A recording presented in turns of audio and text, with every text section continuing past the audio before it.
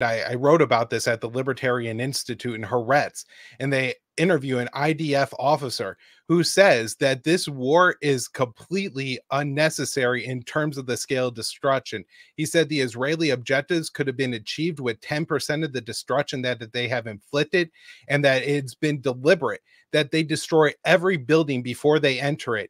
And he says the idea behind this was, of course, to prevent casualties among Israeli soldiers. But he said the actual objectives of the war could have been completed in under 4 months if they didn't go with this deliberately destructive tactic, and what he just calls wasteful, right? Like, his problem with it is it costs too much money. You're using too many munitions that you don't have to use.